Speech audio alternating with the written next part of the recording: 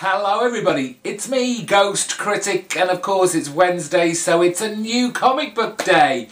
I have 6 books that I picked up this week, one very special, issue number 1, that I was looking forward to for months, and I apologise for tweeting and retweeting about it for the last week or so, but I'm really excited for it and you'll find out about that very soon.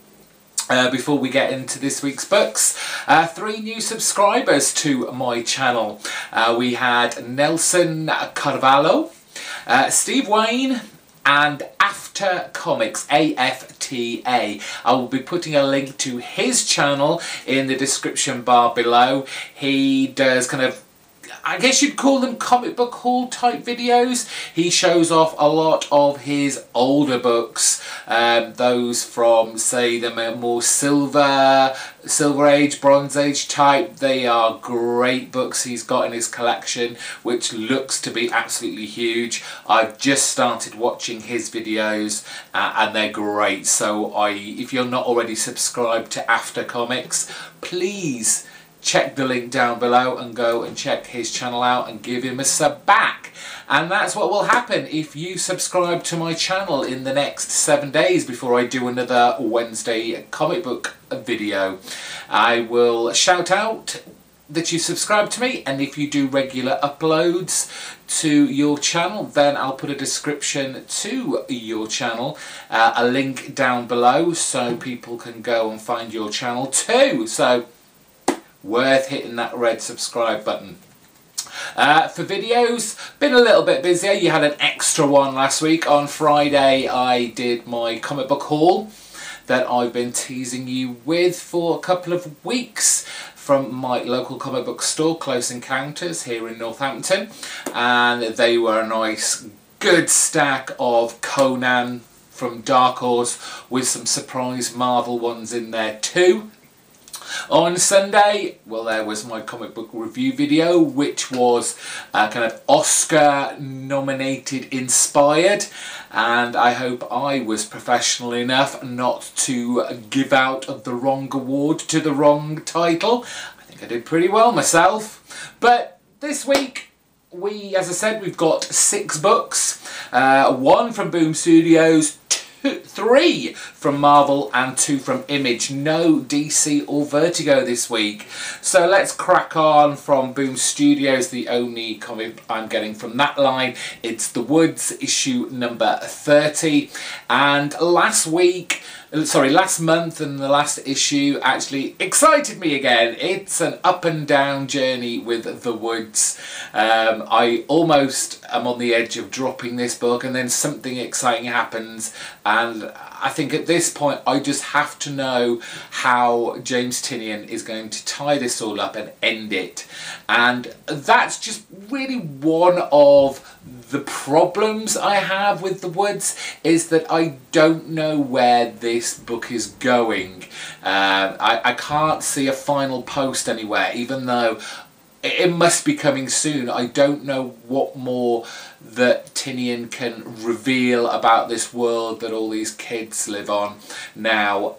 But I do enjoy the fact that they're kind of bringing back the people back home on Earth and how they are dealing with it, and the return to Earth of one of the kind of abductees. So I'm keeping on going with it. I've managed 30 issues. It can't have that much more to go, so I'm sticking with it. Moving on to Marvel, we've got Doctor Strange, issue number 18, and it looks like Fraser Irving's little jaunt on the book is over with just that one issue, which is a shame because it was great. We're back with Chris Bachalo, which I'm happy with. I love his style of art, especially on this book, where we look like we're going deeper and deeper into this new storyline where the kind of entity called Misery has captured and again abducted Doctor Strange's kind of sidekick, I guess you call him, butler, Wong and is turning him against his master, so to speak. And then we had at the end, as you can see from the cover, not giving anything away here really, but at the end of the last issue we had the appearance of Lady Thor. So what has she got to do with all this? Look forward to reading that. Issue number 12 of Moon Knight. This is issue 3 of a 5-story arc, and I believe this is the last story arc of the series before Jeff Lemire and Greg Smallwood and Jordie Bellaire wrap up their story of Moon Knight. I'm sad to see this go. This has been a great run, but for some reason this book just never lasts as a proper ongoing. It will stop and it'll come back maybe 4 or 5 or 6 months down the line, or even if it's a year down the line, it does come back. You get a new team on there, but you just don't seem to get a true ongoing title of Moon Knight, which is a shame. But Jeff Lemire and Greg Smallwood and Jordie Bellaire wants to tell this story. They've given it 15 issues. And then it will be over. No more Moon Knight. I'll be looking for a new book to put on my pile. But I'm really enjoying this latest storyline. Mark Spector going after Khonshu and having destroyed or put to bed a lot of his split personalities that he takes on, and now it's just him and Moon Knight, apparently. Issue 29 of Jason Aaron's Star Wars. I don't really have a great deal to say about Star Wars, except that I enjoy reading it. I like a good sci-fi, and you don't get much better sci-fi than Star Wars, set between New Hope and Empire Strikes Back.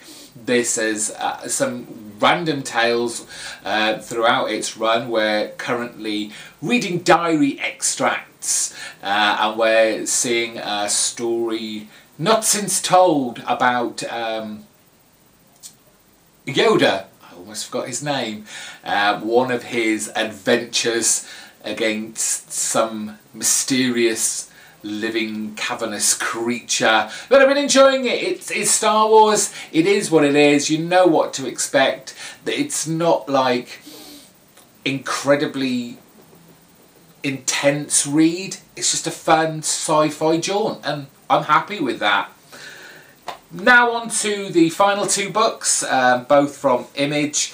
Issue number 12 of Paper Girls, Brian K. Vaughan and Cliff Chang's, I'd say 80s inspired book, but we've come to the present day, and it looks like we're going into the future very soon with this book. But I have loved this from the beginning.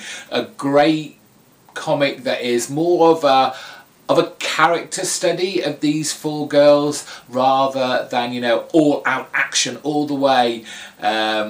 This is very much involved with making these characters not only believable but genuinely liked, and how you feel for them, and you just kind of get immersed in their lives.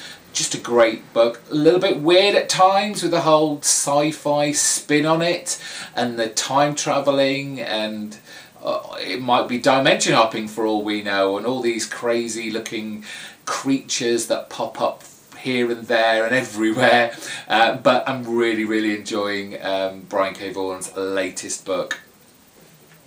So finally on to the issue number 1 from Image that I've been looking forward to for months. It is of course Jeff Lemire's Royal City. This is a bumper first issue. I believe there's about 56 pages, I think I read on his Twitter feed the other day. So it's a special extra large issue, so it's going to cost a little bit more, but it's great to have an independent comic book that's not only written by Jeff Lemire, but he's also doing all the art as well. We haven't had something like that before since probably Sweet Tooth, which I came late to, so I had to buy in trade and read it that way. So Jeff Lemire comes out with a new independent #1 at Image Comics, I'm going to get in on the ground floor. I said in last week's video, right at the very end, he very kindly sent me the promo pack with the first few pages of the book and stickers and artist prints signed and postcards and stickers and stuff like that, which was very, very kind of him to do for me. So I am very much looking forward to this book, and probably will be right on top of my pile to read this week. And that's it for me this week. Let me know what books that you picked up this week. I know there was some other issue #1s, but none of them interested me as much as Jeff Lemire's Royal City.